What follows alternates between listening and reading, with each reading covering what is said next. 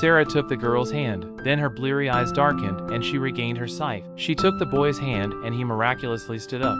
It turns out that a few days before, Sarah picked up a dead bird by the lake. She prayed for it, then the bird regained its life.